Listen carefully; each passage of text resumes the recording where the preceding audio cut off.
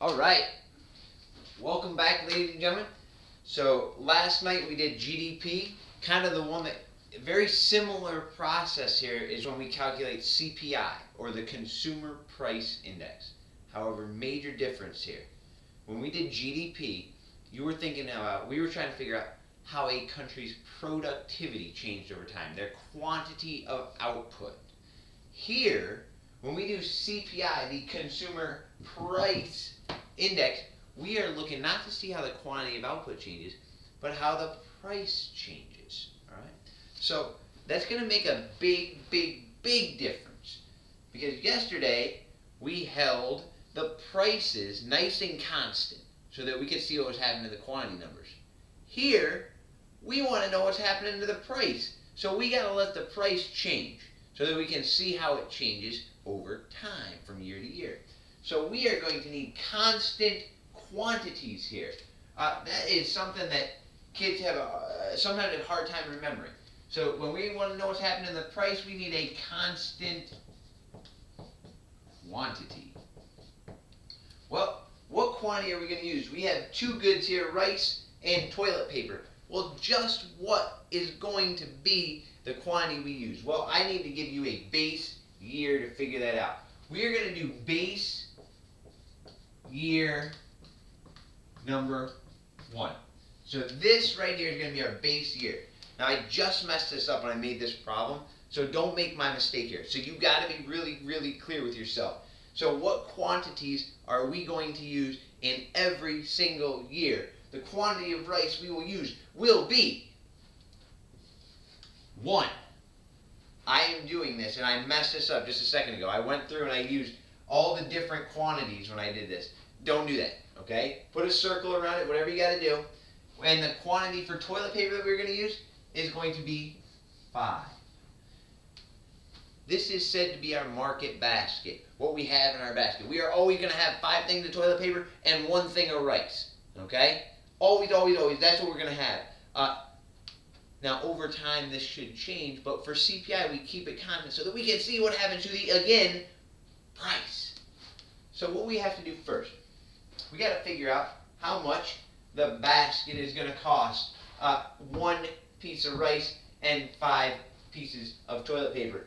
Well, for the first one, we're going to do 1 times 2 plus 5 times 2. And we will get, let's see, that looks like 2 plus 10 is 12. Now, here, when we do this one, it's not going to be 2 times 4. That's what I just did. Don't do that. This is a 1, and if you need to put 1 all the way down through, you go ahead and do that. Same thing here. This is going to be 5. The 6 and the 7, the 2 and the 3 are meant to confuse you, and they will confuse many of you. Please don't be one of those people. So for here, it's going to go 1 times 4 plus 5 times 4, which that looks like 20, and that looks like 4, which to me equals 24. Here we're going to do 1 times 6 plus 5 times 6, which looks like 30 plus 6, which equals 36. Now again, another reminder, I think I mentioned this when we were talking about midpoint method the other day. You don't have a calculator.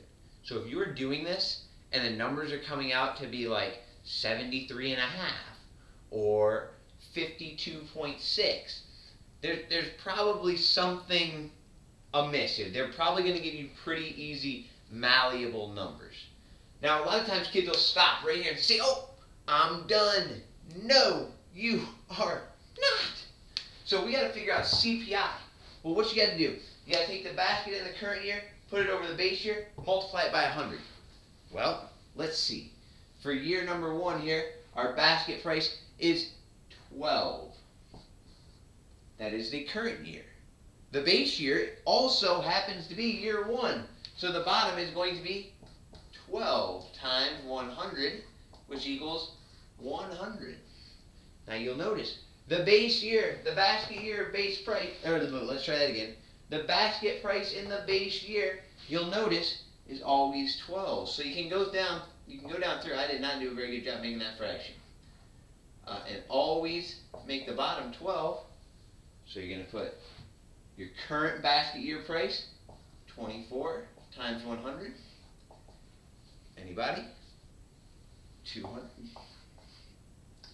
This should be 36 over 12, which equals 300. And again, the CPI should come out pretty easily for you here. So that's how you calculate CPI. I'm going to come back in just a second. I'm going to do a little inflation exercise for you. If you have questions, as usual, ask them. Have a good night.